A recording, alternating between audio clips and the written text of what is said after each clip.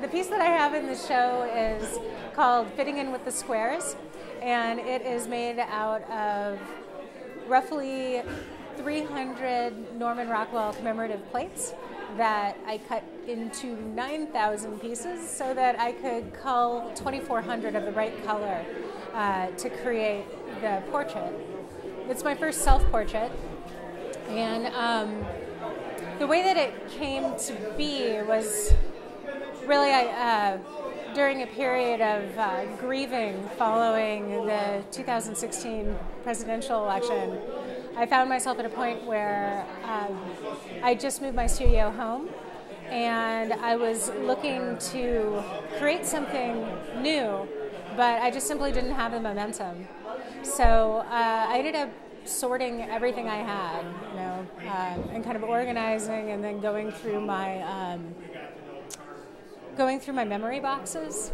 It was a bit of soul searching, and I ended up running across many things, but two things that sat in my mind next to each other were a collection of plates, these Norman Rockwell plates, as well as a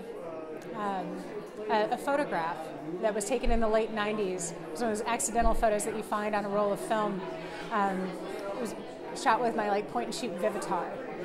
So in my mind, I think the colors are what came together first, but then pretty soon the content just kind of, of course, no wonder my brain is putting those two things together.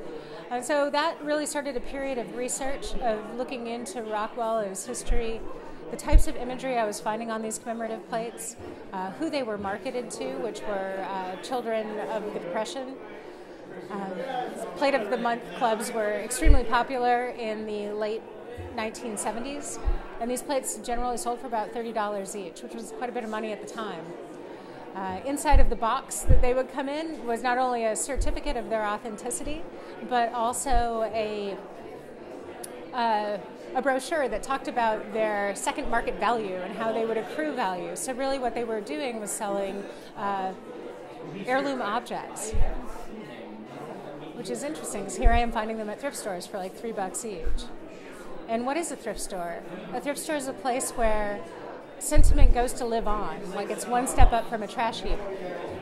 So why were these images on these plates not culturally resonating?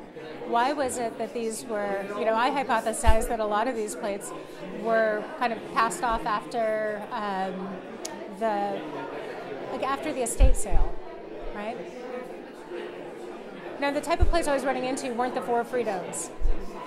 It was more so images of like Meemaw and Peepaw, playing with the grandkids, or maybe more normative kind of marital imagery. When I think about when I went through the process, which took 18 months of cutting and designing the piece to what it is now, I had plenty of time to reflect upon how we've gotten here as a nation, and also really I've been in question as to how women like me are supposed to fit within this narrative of a perfected America. Who was the person who created those images? Why did Norman Rockwell make those images? So this was really kind of like the beginning and the seed of how Fitting In With the Squares came to be.